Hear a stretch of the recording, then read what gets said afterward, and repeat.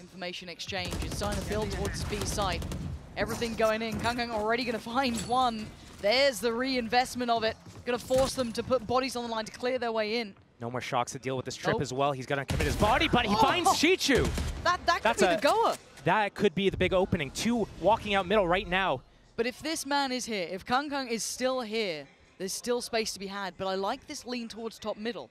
It brings into question Simon as well. He's going to have to keep track of that potentially, but it is an opening. It's an opportunity.